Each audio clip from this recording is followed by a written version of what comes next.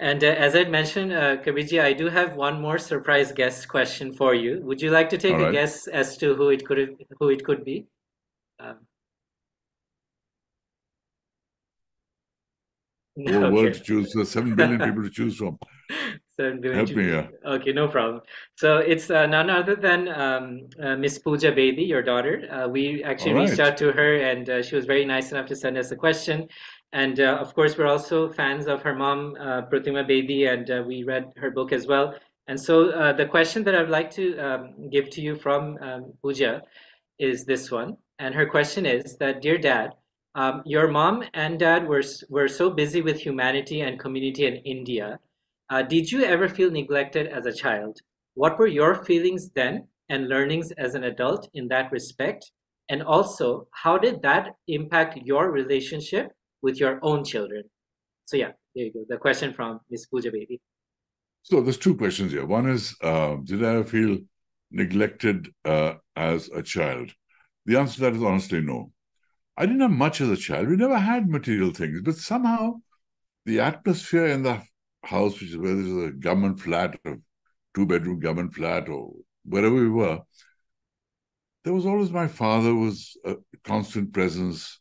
My mother who was busy at office, but always loving.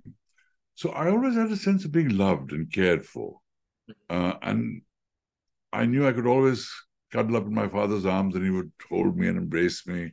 I knew I could always go to my mother and lean on her, and she would cuddle me. I never felt unloved or neglected, um, nor deprived, even though we didn't have much. Occasionally I'd win some prizes and things would come and I'd think it's like Christmas, but it wasn't a materialistically oriented family. So no, I did not feel deprived. How did that affect my relationship with my children? Well, it's a different situation.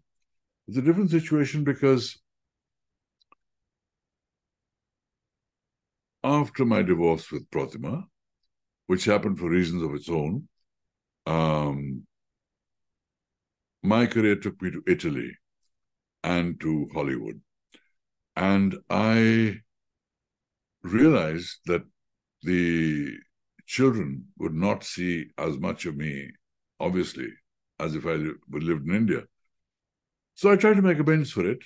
I would bring them over every vacation to America, spend their summer vacations with me, sometimes winter vacations. And in fact, their last 3 full years of high school were with me in America. But having said that, I realized that for most part, I was an absentee father. And should I have done more? Could I have done more? Perhaps. But then in the battle for remaining in the industry, the fight for survival, the pressures of the time, uh, you're on a different continent. You give less time to children than you should, and I regret that. I do regret that. I wish I could have spent more time with the children. And I'm sorry. I apologize to them if I didn't spend enough time with them. But they were always close to my heart, always. Yeah, it's a long and deep story.